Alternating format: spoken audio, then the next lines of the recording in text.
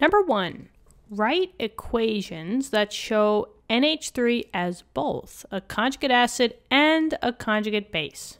Okay, so welcome to the acid-base chapter. This one's going to be pretty exciting. I really do like acids and bases and working with them. So hopefully you guys will too as we, progress into the chapter. But anyway, let's just get to number 1. All we just have to do here is we have to just write equations for ammonia. Ammonia is NH3. And they said that ammonia has to act as a conjugate acid and a conjugate base. Now, the first thing is let's just tackle this word conjugate, right? Whenever they say that something is going to be acting as either a conjugate acid or a conjugate base, both of these are going to be existing in the products. So the word conjugate, when I look at the word conjugate, that just means that that has to be on the product side, or yeah, we'll say on the product side. So it's on the product side. So there's going to be 2 equations here. One in which NH3 is going to be on the product side, acting as the conjugate acid, and then one in which NH3 will be on the product side, acting as the conjugate base. So let's just write it out. Now, this is the acid-base section, so when we write acids and bases, generally, they will have equilibrium, symbols for them instead of the direct yield sign that we've been seeing. If your acid or base is classified as weak, and it's not a strong acid or a strong base, it will be existing in equilibrium. So we do have to draw that double arrow. So let's just go for it.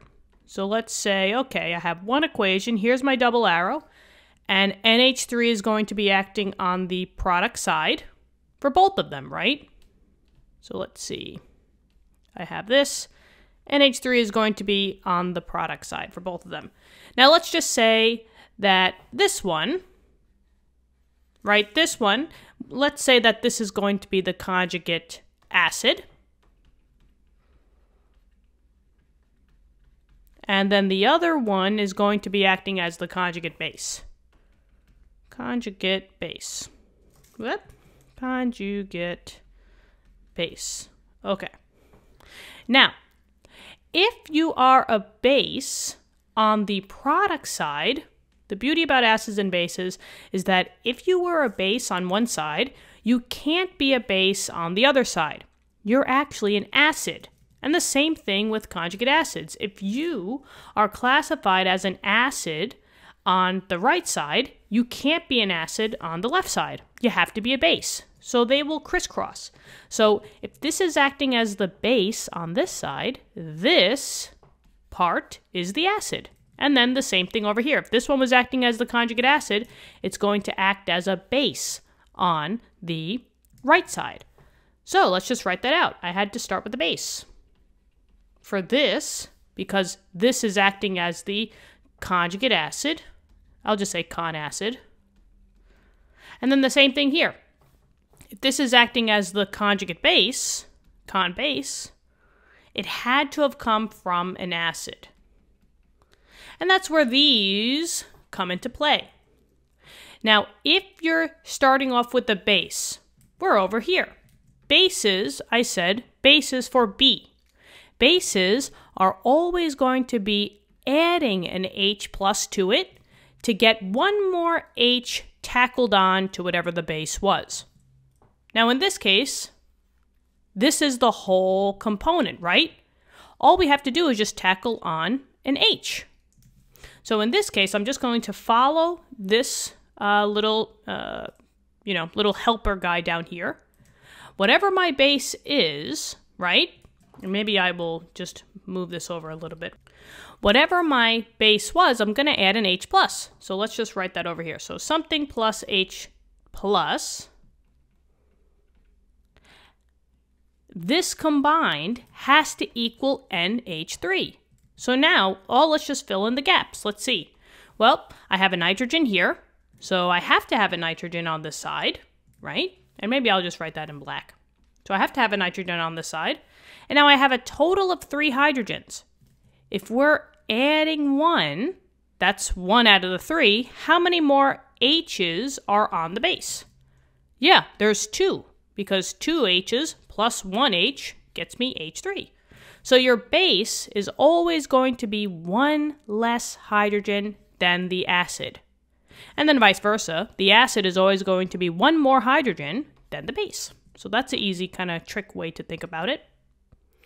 Now all we have to do is just add the states. Since we're talking about acids and bases, the actual acid and the base are both going to be in aqueous. So NH3 aqueous, and then NH2 aqueous.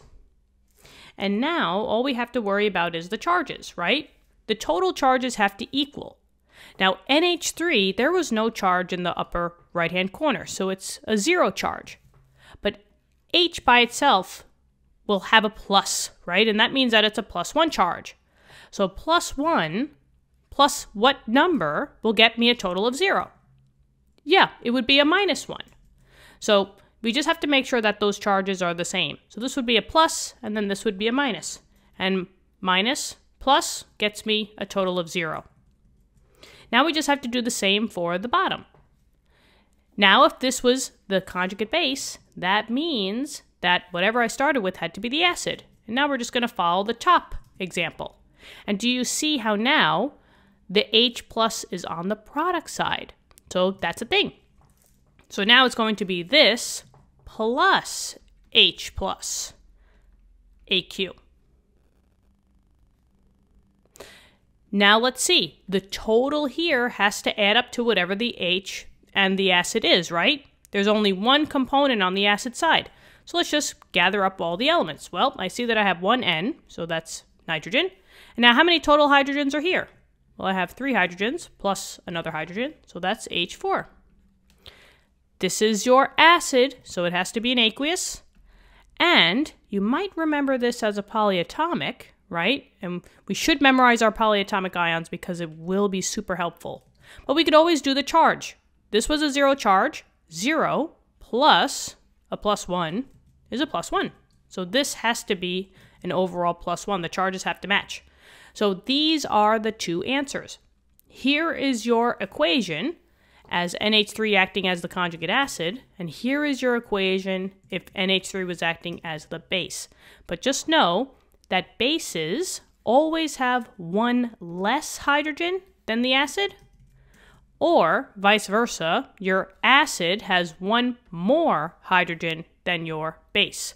So that's a cool little trick way to realize it, all right, guys? But hopefully this helps. Let me know in the comments. Thank you so much for viewing the videos. These are 2 equations. There are actually a couple of other answers, but this one I think is the easiest for now, all right? So I will see you all in question number 2. All right, bye-bye.